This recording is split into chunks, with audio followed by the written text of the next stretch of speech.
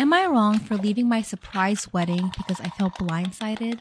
Last week, I, 30 female, was invited to a supposedly fancy party by my longtime boyfriend, Mark, 32 male. We have been dating for 5 years, and while we had discussed marriage before, there were no immediate plans for a wedding. Excited about the event, I dressed up in my best attire and arrived at the designated venue. As I entered the grand hall, I was completely taken aback to see all of our friends, family, and acquaintances gathered, eagerly waiting. It turns out Mark had orchestrated an elaborate surprise wedding for us without my knowledge. Everyone erupted into applause as I stood there, shocked and overwhelmed. I just felt a mix of emotions. While I love Mark and had dreamed of our future together, the idea of getting married without any prior discussion or consent felt like a breach of trust. So I pulled Mark aside and tried to express my concerns and reservations about the surprise wedding. I explained that I wanted a say in the planning process, to be part of the decision making, and to have a chance to prepare mentally and emotionally for such a significant milestone in our lives. However, Mark dismissed my concerns, saying he thought it would be a romantic gesture and that I would be thrilled. In that moment, I faced a difficult choice to go along with the surprise wedding, putting a smile on despite feeling unsettled, or stand up for my autonomy and voice my true feelings. I ultimately made the decision not to proceed with the surprise wedding, much to the disappointment and confusion of our guests. Now I find myself at odds with Mark, our families, and even some of our friends who believe I overreacted and spoiled a beautiful moment. However, I firmly believe that a marriage should be a joint decision with open communication and shared expectations. Everyone's excuse for this is I've always talked about marrying Mark, and again, the problem isn't marrying him. The problem is not having say in my wedding. Mark thought I'd appreciate it because I always spoke about how stressful wedding planning must be. Yes, I think it's stressful. It is, but I'd still like planning one. After this whole ordeal, everyone asked if Mark and I were ending things, in which I replied no. I emphasized towards them and Mark that I still wanted to marry him, and most feel like this is making me more of an asshole since I just wanted a perfect fine wedding. So, am I the asshole for refusing to attend my own surprise wedding even though it was intended as a romantic gesture? My fiance left me for the one that got away, but now wants me back. My fiance and I had been together for 3 years. He was my first boyfriend. We laughed, cried, worried, and were happy together. Our families had mixed really well. Our moms became close friends really fast. He was my best friend, my confidant, my support, my comfort. I looked at him and could see our future together. God, I'm even crying remembering one time we took a blanket, went outside, and looked up at the stars like in some book. I never thought something like this could happen to me. The man I loved could have never done anything like this to me. It all started about 2 months ago. His ex, high school sweetheart, together 7 years, moved back to our country and wanted to catch up with Mark.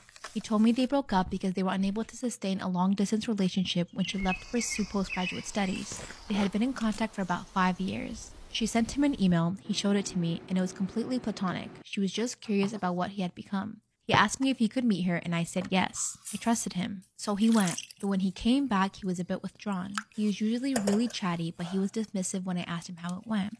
I let it go. However, the following weeks, he was often on his phone. He picked random fights with me and didn't look me in the eyes even when we slept together. Didn't whisper loving words either. I'm really touchy and clingy, and in our 3 years together, he had never once recoiled or refused my embrace, but he started doing it. I usually hug him like a koala when he comes back from work. I'm a bit childish, I know, but he only let me do it twice. It was such a sudden change. I asked him what was wrong, but he just said he wasn't feeling too good nowadays. On Saturday, I went to visit his grandma, and we usually knit together. She taught me, and I was gone the whole day. I feel really close to her because she adopted me easily and reminds me of my own who died when I was in high school. When I came back, I found him packing his stuff. My whole world fell apart. He was being so cowardly. He told me he was sorry for making me suffer like this, but sometimes life gives you a second chance and you have to recognize it for what it is. That he loved me, but when he met his ex, he realized that the feelings weren't the same. He said he regretted letting her go, that he had found himself again, that it had been a difficult choice for him, but he had to take this chance. His ex wanted him back. She had realized what she had lost and risked losing for good when he told her he was getting married. He supposedly refused her at first, but as time passed and they talked together, his old feelings came back. He hoped I would forgive him one day and understand. I cried as he was talking. It sounds stupid, but it was as if it was a stranger in front of me. He said he would still pay rent and part of the bills until our lease was up and I can find another place. He makes a lot more than me and I wouldn't be able to afford living in our apartment on my own. I begged him not to make this mistake, that he was being fooled by an idealized memory of their past together and that he was having cold feet. But he was like a wall. He didn't even look at me. At about 10 p.m., there was a truck outside with one of his friends waiting for him. He apparently came to help him move. I wasn't really close with that particular friend, but he did seem sorry for me. Mark hugged me goodbye and left.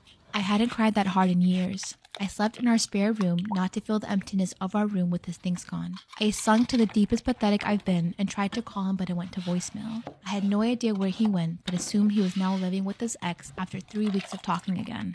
How ridiculous. I'm really lucky to have supportive friends and family. My best friend even moved in for 5 days. My parents wanted me back home with them, but I wasn't ready to leave. Mark is a bit messy and I'm a manic, so it feels weird having everything perfectly neat. I missed his messiness. It was as if he was the one making our house a home. He used to joke about me wanting the house to look like it was on sale or in a catalog. Not waking up to make breakfast, not seeing him read lying on the sofa while I studied felt weird. Not buying his favorite snack or powder proteins when doing groceries felt weird. I felt really lost at first. It was like grieving. Usually when people break up, the relationship was going south, but to me, it came out of nowhere. I still loved him. I was still planning the wedding and working on my side to build our future together. It was all gone in a matter of a day. I wish I had been smarter and refused to meet his one that got away. His family was dumbfounded. I still went to see his grandma and she told me that he was a fool and that he would come back crawling to me. She was the first person who managed to make me laugh. His mom, my mom, and I started making calls to cancel all reservations. Luckily, the store accepted to take back the dress. We didn't pay much for the location as we canceled early. Next was to inform the guest. He had been gone for about 3 weeks then. His family was furious with him, so they didn't contact him much. The only contact I had with him was a signed check he made to cover the wedding cancellation. However, about a week ago, I received a letter from him. He apologized for leaving me like this, said he made the biggest mistake of his life, that he couldn't even believe what he had done, that he was writing me this letter because he didn't have the courage to face me. You were right, I was running after a perfect relationship that had never existed. I regret it so much. I thought I was in love with her, but in reality, I was in love with what she represented. My younger self with no responsibility and only dreams. I had cold feet and got afraid of moving forward into this new segment of my life. I couldn't stop thinking about you when I was with her. She is not you. She doesn't know me or love me like you. She doesn't smell like you. I missed hearing you sing randomly throughout the day. I missed having someone nagging me to pick up my stuff. I missed planning Halloween parties for the kids with you. At the time I'm writing this letter, we would have probably been decoration shopping had I not been a fool. Everyone told me I was being a blind fool.